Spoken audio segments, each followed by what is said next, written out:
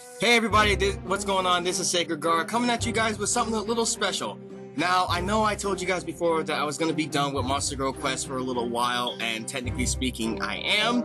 However, I do have little projects set up for the future that you guys can look forward to, but right now I'm coming here to let you guys know that I'm going to be voicing commentary for a video for one of my friends, good old friend Raijin. He's doing his own Let's Play of Monster Girl Quest Paradox. He's using the older version compared to what I have, so if you guys see anything like Japanese text or whatever, it's because he's using the older version. But I would really appreciate it if you guys went over onto his video and supported him.